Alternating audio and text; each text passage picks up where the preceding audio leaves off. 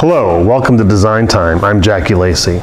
We're continuing our look and special design times that are based around the elements and principles of design for those that are possibly testing at the AIFD National Symposium in Las Vegas this year, or maybe you're entering a competition this year, or just want to brush up on those elements and principles. This is our third in the series. We have also talked about what testing is like with Sandy Shrek last week, so we actually have 4 videos that you can concentrate on. Today we're going to continue on one of the elements of design known as form. I believe it is second only to line and incredibly important that you focus on what your form is and knowing specifically from beginning to end that everything you do reinforces that form. Remember, form is the shape of your overall composition or an individual component. So it can be the shape of what you're adding in or the overall combination of the entire composition. It is in the Floral Bible, the AIFD Guide to Floral Design, a page about 95, 99, somewhere around in there, is the definition of form and will give you a more explicit breakdown of exactly what you want to keep up with. There's also a page on geometric shapes that might help you refresh your memory of, for instance, what a conical shape is, or elongated, horizontal, vertical. Make sure that you know those individual forms in the event you should be required or asked during certification or competition to create a specific form. Now, as I said, I think line is one of the most important elements, and it's usually where I start, and I try to use line to set my form. And what I mean by that is we're starting with a square piece of foam in a square container. Most of the time, because your brain is going to tell you it's square, everything you do, you want to stay there. But as designers, we like to color outside the lines, and sometimes we'll take that square shape and we're going to do a round design in the square shape.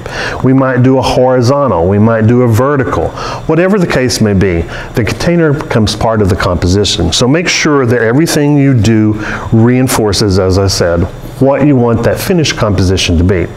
For instance, what I'm talking about is when I first start, I am going to set my form by setting sort of an area that tells me I want everything to be this high, I want it to be this wide, I want it to go in this direction, so that when we look at that, we know right away that we are dealing with a round, a square, an oblong, a horizontal, whatever the case may be. We're also trying to keep in mind that we want to make sure our mechanics are unquestionable. You want to make sure that each and every area that you can look into that design, that the foam is covered, you don't see any of your mechanics. So really all I'm doing is layering in, and we're using baker fern or leather leaf, whichever you like to refer to it as, to set our basic shape. Now, I've not completely filled that in, but I want you to just get the idea of what we're looking at. I have rounded out the greenery, as I've put it in there, the foliage, to create a round base in a square form. That's perfectly all right, but everything I would do from this point forward, we want to drive that this is going to be a round arrangement. So if we continued maybe with some foliage like this, I'm going to place it in an area where that is easy to see that my intentions with this particular foliage is to keep this round. Easy as that. Everything I start to put in, as I put in my floral product, I would place it in a position where it's going to reinforce that form and remain in a round manner. For instance, if I wanted to do something maybe a little more, let's say, asymmetrical. Remember, the definition of an asymmetrical composition is a triangular shaped design with 3 unequal sides. So you would place that where we're going to get the maximum definition of asymmetry. We have one side here, and another side there. 3 unequal sides. Now everything else I put in there is going to reinforce that asymmetry. So no matter what you're looking at or how you're starting your composition, everything feeds off of everything else, again, to reinforce that form. Here I'm sort of setting some parameters so that my design is going to be very vertical. We can see that already. Even though we had a beginning of a round design in a square container, now we've turned it into a rectangle. Are you starting to see some of the way things can work in there?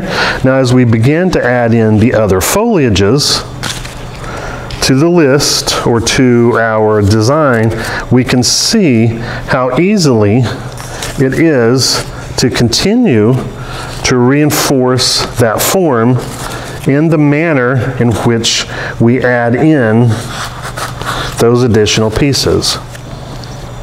We're still very vertical, but if we wanted to push this now to an asymmetrical design, you can see how easy that would be.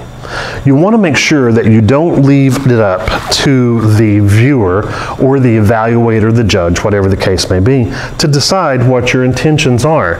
Make sure that your insertions are done in such a way that there is no question that the form you are setting forth is such, and it's easy to see exactly what that is. Again, we've added another layer, but it's all reinforcing that we have a very vertical design. Still could go in an asymmetrical shape, so you don't want to leave that question. The last products that you begin to add, which would be your floral product, wants to decide whether that is asymmetrical or vertical.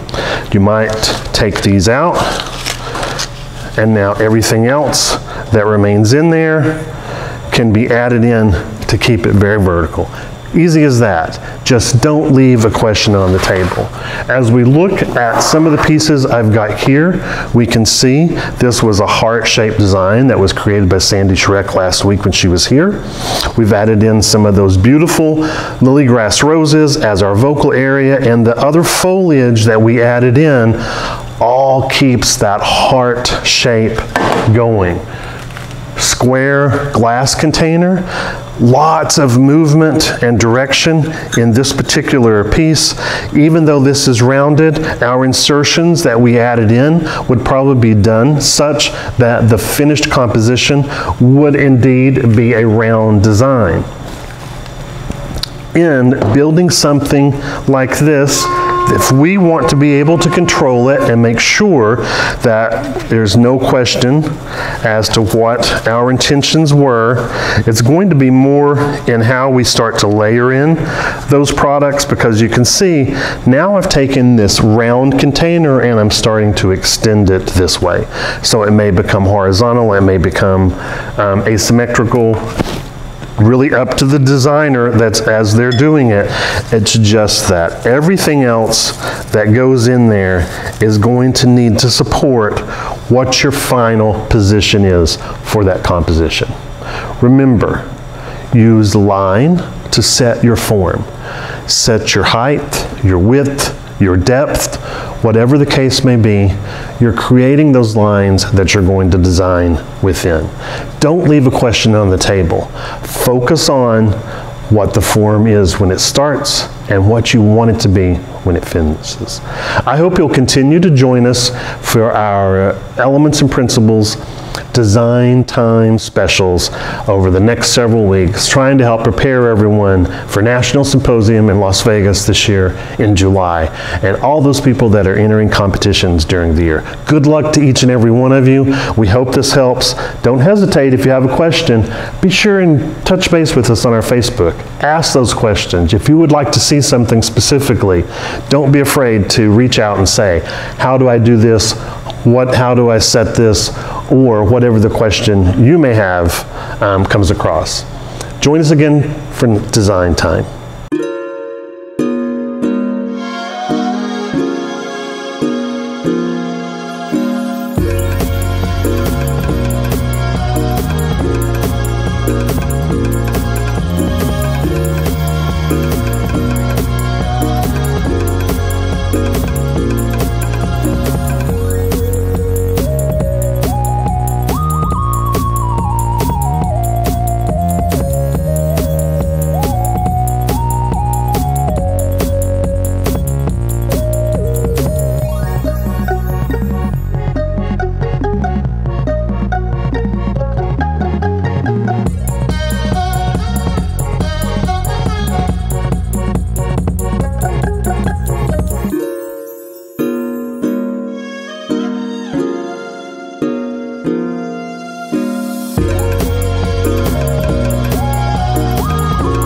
If you enjoyed that video and you'd like to see more, click the subscribe button.